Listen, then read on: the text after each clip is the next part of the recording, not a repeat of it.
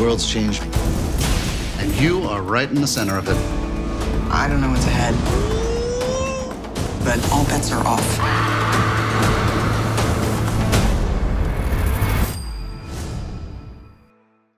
Showtime Championship Boxing back at you with a bang.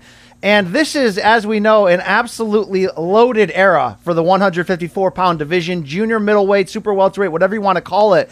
99% of the fighters that matter are under that Premier Boxing Champions banner. We know a week from next weekend, September 26th, we're going to get that double Charlo pay-per-view, and specifically Jermell Charlo putting his title on the line against Jason Rosario, who won those two titles at 154 by knocking out J-Rock Williams. 3 of the 4 titles will be at stake. Well, the winner of that fight could be on the hook to face the winner of this one on Saturday night when 25-year-old Erickson Lubin goes in there against Terrell Gausha. Rashad, this is a sneaky good matchup here at 154 because Gausha may have either lost or maybe not always looked the best when he stepped up to the very elite level, but I look at him as a sneaky out, a guy with Olympic pedigree and experience, a guy who can really box, and he's tough. I thought he beat Austin Trout in his last fight, but he got a draw. Obviously, the big name coming in here is Erickson Lubin, the younger guy, but both guys can win this fight. And when you're talking about the winner being a mandatory for that WBC title and the fact that the winner of Charlo Rosario is going to have to fulfill that mandatory, we're starting to put the storylines together. You know, I beat this guy, I'm going to have to fight this guy. Division's loaded. We got Erislandy Lara. We got J-Rock Williams, Jarrett Hurd, Brian Castano, Tony Harrison. We got enough for like a 12-man tournament.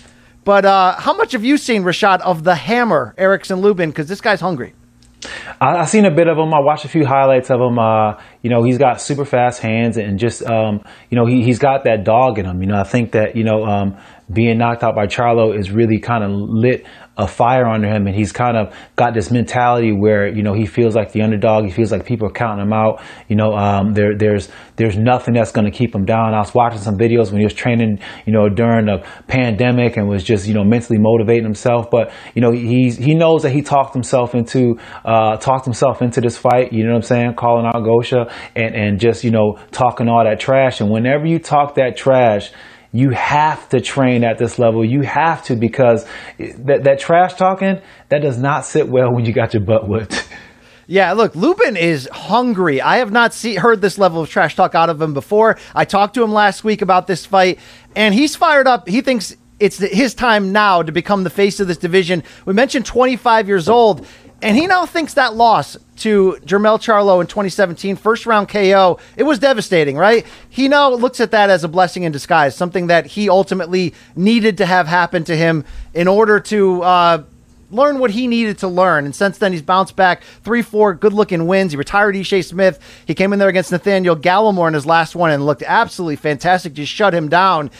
He's hungry and ready. He's got that big left hand. He called him the hammer for a reason, but he's a guy who could have gone the long Olympic amateur route and made that decision at, 18 to turn pro, originally promoted by Mike Tyson, and he's really working himself together. I love the relationship he's having right now with Coach Kevin Cunningham. He's a tough ass, doesn't take no crap, has a history of working well with southpaws like Devin Alexander. So this is going to be a good fight because Gausha, if they make this a X's and O's battle, I could see him really banking some rounds and getting in there. It's going to be up to Lubin to let that left hand go and be the aggressor and make a statement here. And Rashad, as we mentioned, I can't wait for that Charlo Rosario fight. I love me some of these Lions only Charlos, but Jermell's going to have a fight. Have you seen this guy, Banana, Jason Rosario? It's a big right hand, brother. Yeah, he does have a big right hand, and Charlo's gonna have to watch out for that. You know, whenever you're going against a guy with that big right hand that has the ability to get you out of that one big right hand, you can be hot for the whole night, but you always got to make sure that big right hand. But Charlo is so defensively sound, you know, and just got that presence in the ring that I don't think that big right hand is going to be a factor. I think he's going to find a way to neutralize it and just do what he does. Can't wait for that. Don't forget September 26th, Showtime pay-per-view.